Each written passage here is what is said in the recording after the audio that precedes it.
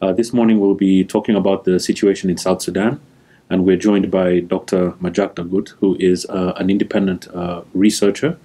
We'd just like to welcome you to the Africa Center for Strategic Studies. I'm delighted. It's my pleasure. Thank you. Now, the situation in South Sudan, this recent explosion has once again put South Sudan on the spotlight. And, what we would like to know is how did we get to this point? What is the problem? Well, this has been a long-term build-up. Some of the factors are historical. South Sudan has been into many years of occupation, exposed to a number of years of violence.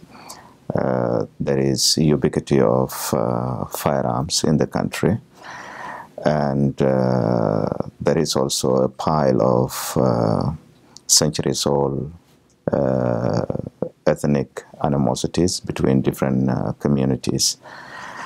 And so this has formed a kind of a potent brew of risks that if was not well managed, it could have led to this kind of implosion. Now, you talked about the ethnic element, and you also talked about the availability of small arms. Why is it that elites in South Sudan are so dependent on control of military forces in the political process? What explains it?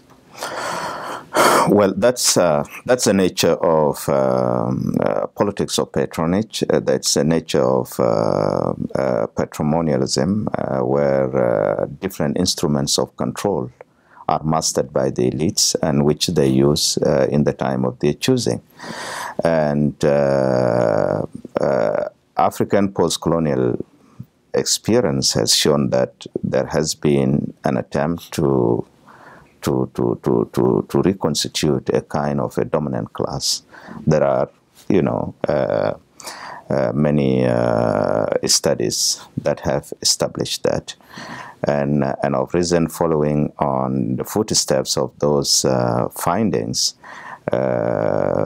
many researchers in the context of South Sudan have tried to validate those theories. And if you look at the work of Alex Duval in terms of political marketplace, the work of Clemens Pinuat, alluding to military aristocracy, and John Prendergast recently has been talking about violent kleptocracy.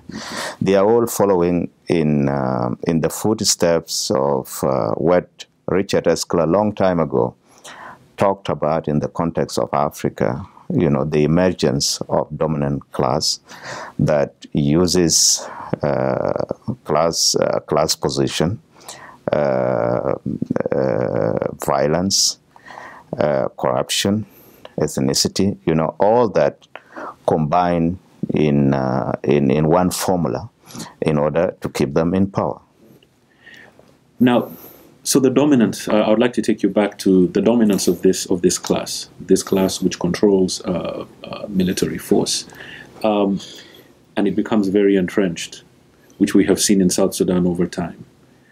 What needs to be done to ensure that non-armed, non-violent, progressive civilian voices are empowered in the political process in South Sudan?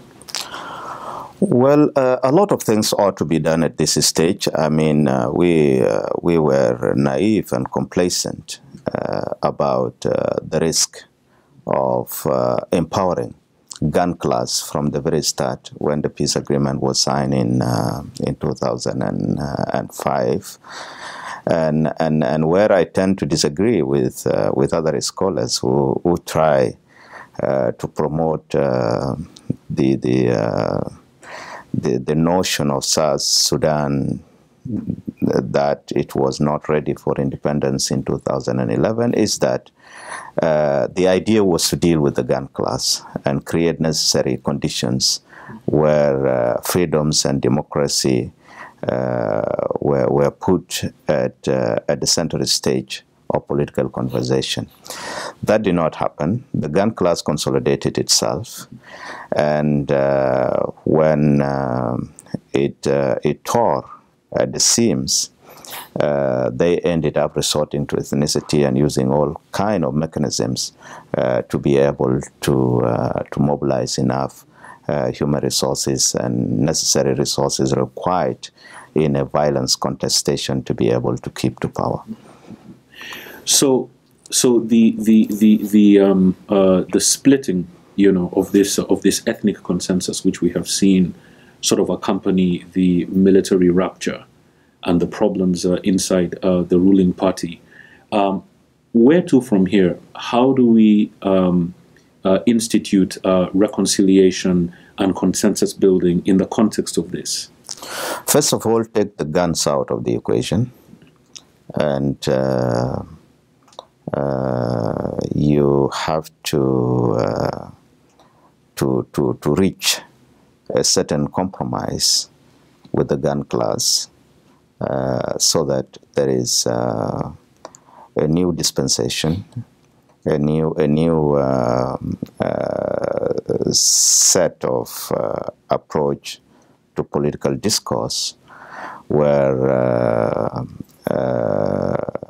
guns are not a major factor, in determining political outcomes in the country. And I think this is where the current regional military intervention is necessary, because this is the beginning of finding a solution to the dominance of gun class in the politics of South Sudan. And most probably that would clear a stage for different approaches, for different political dynamics that would not necessarily be premised on the monopoly of means of violence. So you keep referring to this dominance of a gun class as a major issue that needs to be resolved.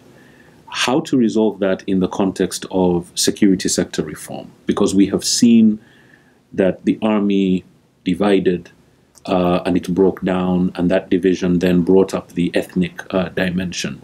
What would you say needs to be done in order to reconstitute that vital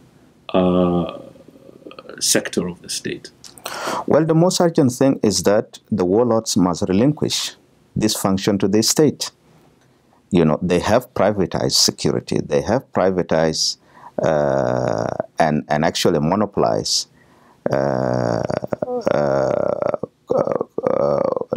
what should have been legitimate means of violence, and which should have been vested in the functioning state. Now there is no functioning state. And as a result, the warlords have decided to privatize security, to privatize means of violence, and they are using them to further their own interests. So number one thing is for the warlords to relinquish their monopoly of means of violence, and that monopoly of means of violence are vested in the state. Now, finally, Dr. Majak, I wonder if you could say something about the role that you see for the region, IGAD, the African Union, and also for the United Nations, and perhaps the Troika. What role might they play to bring about a meaningful change, to ensure that we don't get back to this situation that we've seen? Well, there are a wide array of issues where the region can actually engage in order to change the current state of affairs in South Sudan. But more importantly, where the focus should be at this time, at this point in time, is to take out the responsibility of the warlords to design a new architecture for the South Sudanese security sector. A new architecture for the South Sudanese security sector should be IGAD-driven, should be internationally funded and resourced, so that we get a kind of security sector and a kind of military which is subordinate to the will of the state and to the will of the civilian government that is going to be elected after the end of the interim period. What about the political process? Because we saw that it was this division of leadership inside the political process that spilled over into the military. What would be the milestones that would need to be achieved in order to bring about this political reconsolidation of the process in South Sudan? In order to restore equilibrium to this messy situation, political equilibrium, security equilibrium, economic equilibrium to all this messy situation, we first of all have to admit the fact that when political deals falter, it is when security arrangements have a leak in them. Where is it leaking now? It is leaking from the security arrangements. The security arrangements have faltered. Now, how do we deal with security arrangements so that this ship does not run aground? This is the challenge at the moment. And in my view, in order for this ship not to run aground, we must first of all admit to the fact that the experience is that when security arrangements falter, no political deals, unless there is significant and substantive and substantial international engagement. This is what has kept the Israeli-Palestinian peace afloat, even though there have been a lot of challenges with regards to security arrangements. In the African context, the Lusaka agreement between UNITA and MPLA actually faltered because the security arrangements did not hold out. And in the same thing in our own context in South Sudan, when the 1972 peace agreement between the North and the South faltered, was because the security arrangements did not hold. So we are not reinventing the wheel. We must admit that something very serious has happened. There is a major leak, so many pores in the system that may run the system aground, the whole political process aground, unless there is sustained and serious international engagement for the next number of years. This is the only thing that is going to keep it on course. Otherwise, it's a different situation altogether, given the crisis and the implosion that happened in Juba in the last week.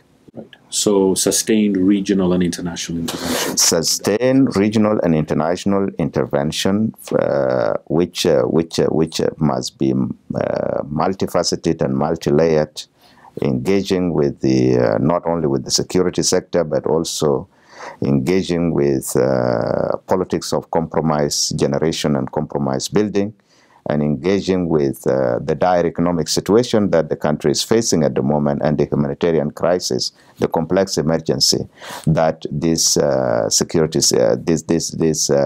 failure to maintain security in the country has engendered. Once again, thank you very much for coming to the Africa Center for Strategic Studies, and I'm sure that we'll continue this conversation as we continue to watch the situation in South Sudan. Thank you. You're welcome. This morning we'll be talking about the situation in South Sudan, and we're joined by Dr. Majak D'Agoot, who is an independent researcher, we'd just like to welcome you to the Africa Center for Strategic Studies. I'm delighted. It's my pleasure. Thank you. Now, the situation in South Sudan, this recent explosion has once again put South Sudan on the spotlight. And what we would like to know is how did we get to this point? What is the problem? Well, this has been a long-term build-up. Some of the factors are historical. South Sudan has been into many years of occupation, exposed to a number of years of violence.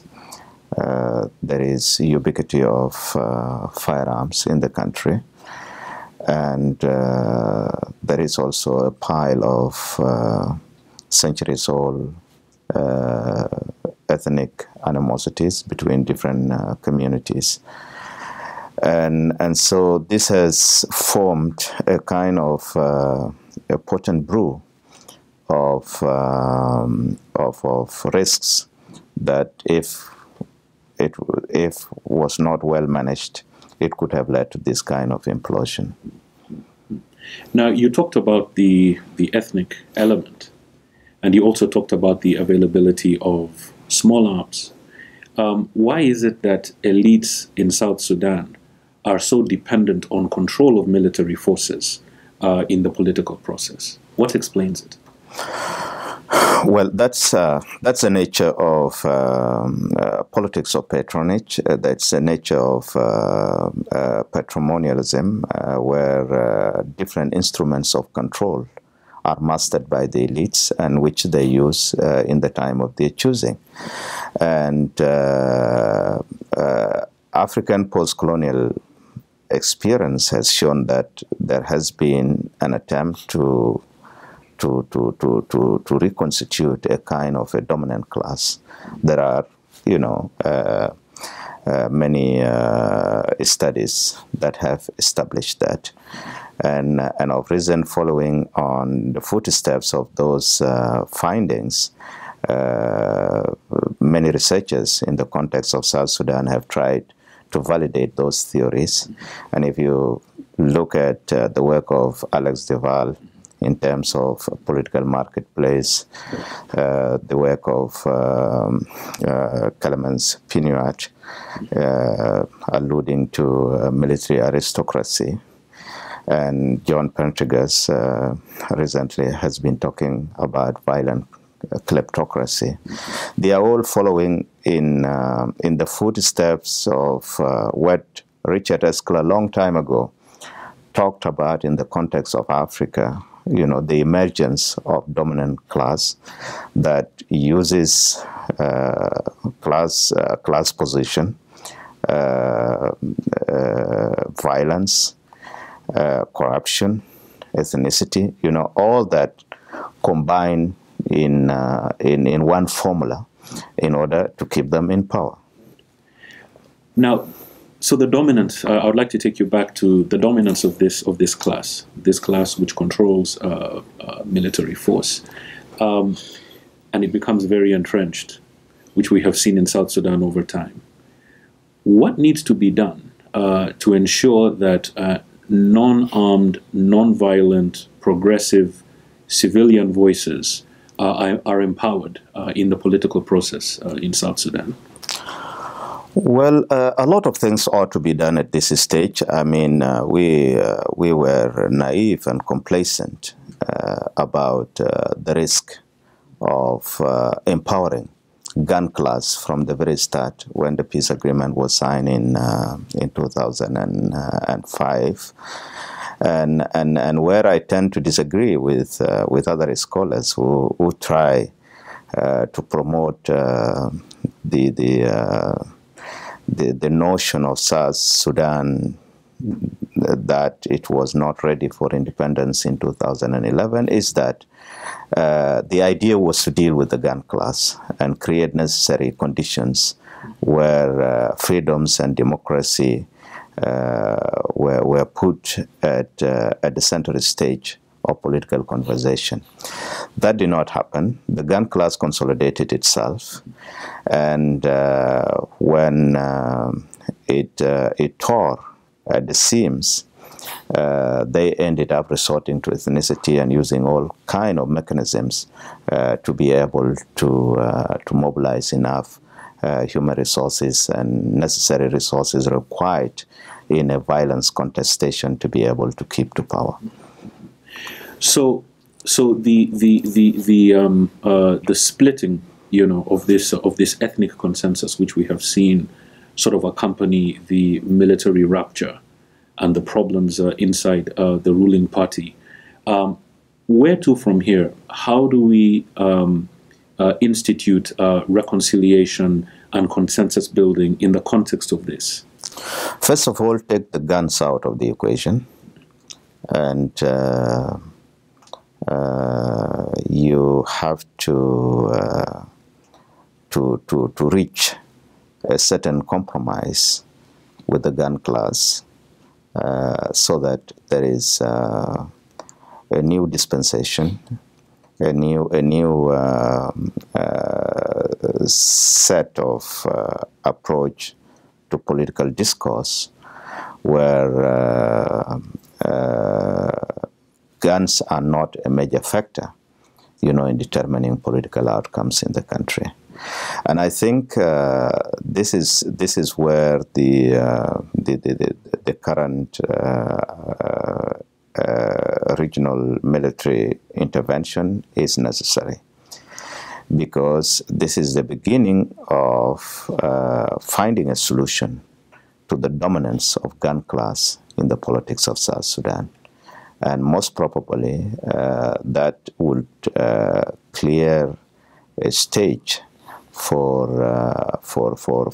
different approaches, for different political dynamics that would not necessarily be premised on the monopoly of means of violence. So you keep referring to this dominance of a gun class as a major issue that needs to be resolved. How to resolve that in the context of security sector reform? Because we have seen that the army divided and it broke down, and that division then brought up the ethnic dimension. What would you say needs to be done in order to reconstitute that vital sector of the state? Well, the most urgent thing is that the warlords must relinquish this function to the state. They have privatized security. They have privatized and actually monopolized what should have been legitimate means of violence, and which should have been vested in the functioning state. Now there is no functioning state, and as a result, the warlords have decided to privatize security, to privatize means of violence, and they are using them to further their own interests. So number one thing is for the warlords to relinquish their monopoly of means of violence, and that monopoly of means of violence are vested in the state. Now, finally, Dr. Majak, I wonder if you could say something about the role that you see for the region, IGAD, the African Union, and also for the United Nations, and perhaps the Troika. What role might they play to bring about a meaningful change, to ensure that we don't get back to this situation that we've seen? Well, there are a wide array of issues where the region can actually engage in order to change the current state of affairs in South Sudan. But more importantly, where the focus should be at this time, at this point in time, is to take out the responsibility of the warlords to design a new architecture for the South Sudanese security sector. A new architecture for the South Sudanese security sector should be IGAD-driven, should be internationally funded and resourced, so that we get a kind of security sector and a kind of military which is subordinate to the will of the state and to the will of the civilian government that is going to be elected after the end of the interim period. What about the political process? Because we saw that it was this division of leadership inside the political process that spilled over into the military. What would be the milestones that would need to be achieved in order to bring about this political reconsolidation of the process in South Sudan? In order to restore equilibrium to this messy situation, political equilibrium, security equilibrium, economic equilibrium to all this messy situation, we first of all have to admit the fact that when political deals falter, it is when security arrangements have a leak in them. Where is it leaking now? It is leaking from the security arrangements. The security arrangements have faltered. Now, how do we deal with security arrangements so that this ship does not run aground? This is the challenge at the moment. And in my view, in order for this ship not to run aground, we must first of all admit to the fact that the experience is that when security arrangements falter, no political deals, unless there is significant and substantive and substantial international engagement. This is what has kept the Israeli-Palestinian peace afloat, even though there have been a lot of challenges with regards to security arrangements. In the African context, the Lusaka agreement between UNITA and MPLA actually faltered because the security arrangements did not hold out. And in the same thing in our own context in South Sudan, when the 1972 peace agreement between the North and the South faltered, was because the security arrangements did not hold. So we are not reinventing the wheel. We must admit that something very serious has happened. There is a major